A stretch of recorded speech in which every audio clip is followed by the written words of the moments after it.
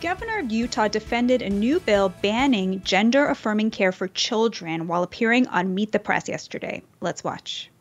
The total number of people who identify as trans in America is 0.5%.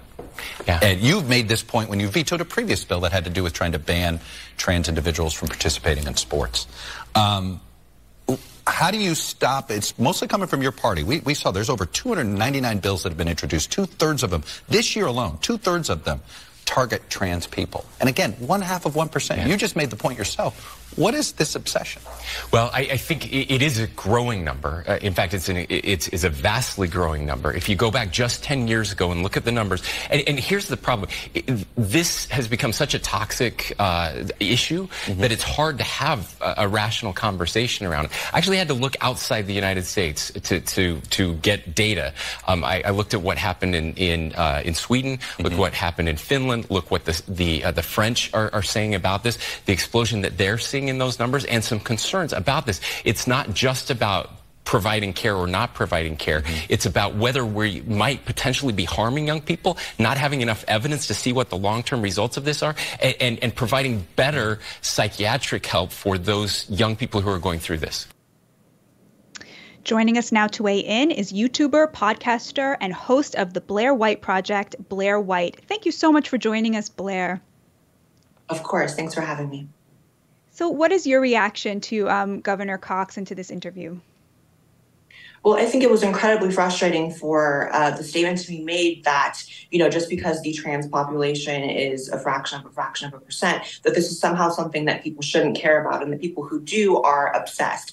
I am not obsessed with this issue, but I am a transgender American who disagrees with children's ability to consent to sex changes. Unfortunately, at one point, the United States is looking to countries like Sweden, Australia, the UK as sort of the thought leaders in this field, and saying, okay, there's children who have been able to transition in these countries for years.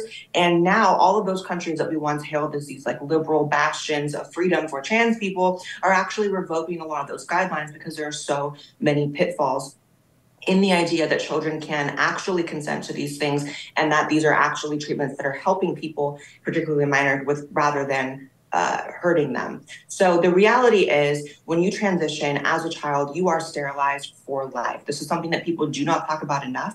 This is people that I do not find people on the right to make a big enough deal about. But you lose your ability to have children when you transition at a young age. I think that people often see, photos of pregnant transgender men, and people think that somehow, the ability to have children is something that exists for trans people. Regardless, it is false, especially when you cut your puberty off.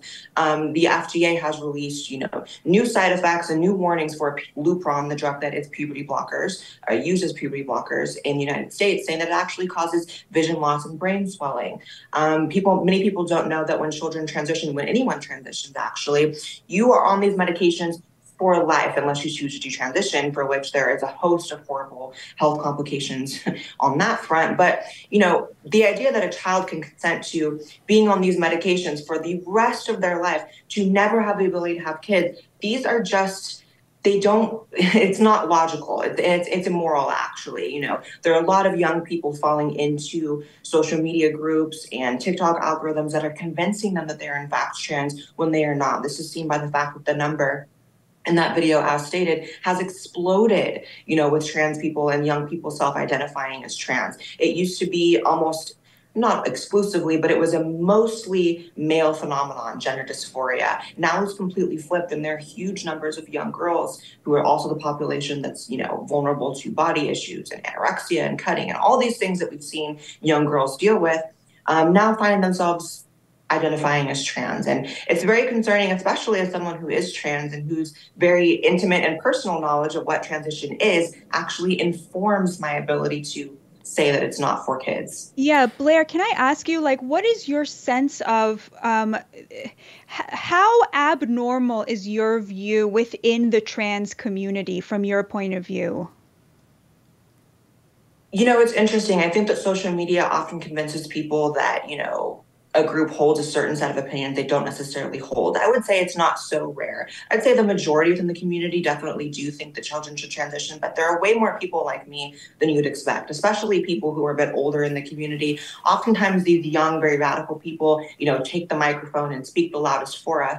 And it's also, I think people have to keep in mind that it's a lot of just white liberal women, if I'm being very honest, who also take the microphone and speak on behalf of trans people. More often than not, when you see radical things being said about how children can consent to sex changes, if you actually look at the profile of the people who are saying this, it's people who are not trans at all. It's people who have no real stake in the game, but just want to be seen as woke and just want to be seen as accepting. I think there's also a lot of overcorrection happening.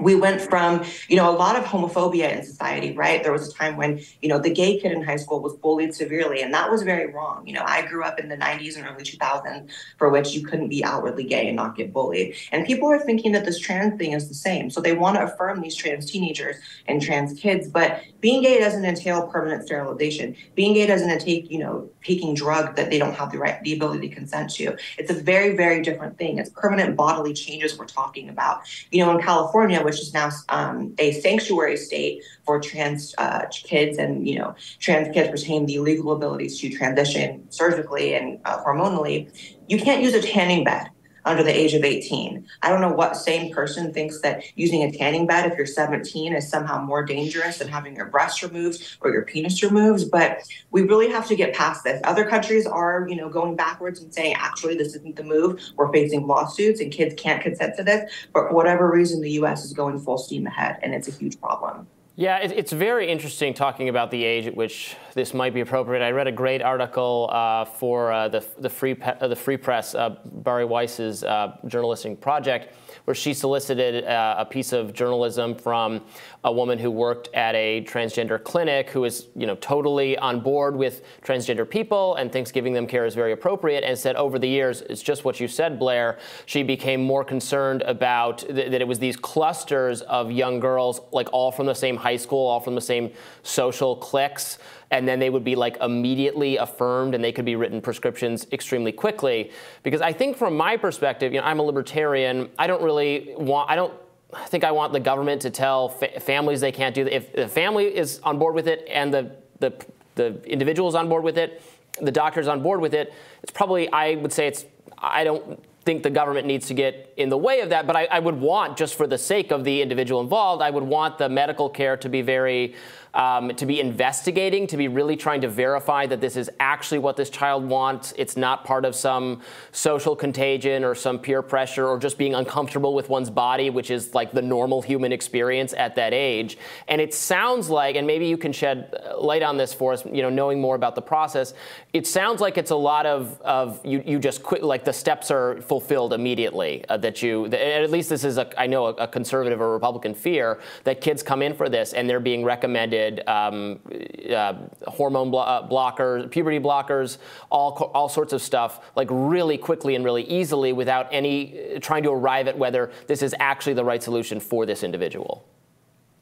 Absolutely. So I often say that trans activists are their own worst enemy. They shoot themselves in the foot at each and every turn because of the fact that over the years, they've really worked hard to actually reverse the guidelines that, gatekeep people from being able to make these decisions to undergo permanent surgeries and hormone treatments that they may later regret. There was this idea that it was so difficult to get them at one time that we have to remove all the safeguards. So kids are in fact going to places like Planned Parenthood, local endocrinologists, with sometimes no letters from any therapist or psychologist signing off. And then even when you look at those therapists and psychologists, they're under immense pressure to affirm these kids. In Canada in particular, which is another country we've sort of looked to as a liberal bastion for trans rights and trans acceptance and trans progress, it is actually illegal now for a therapist to tell a young person who is questioning if they're trans or not that they are in fact not. The idea is that this is committing conversion therapy, which is actually so ridiculous. And again, that goes back to playing on people's fears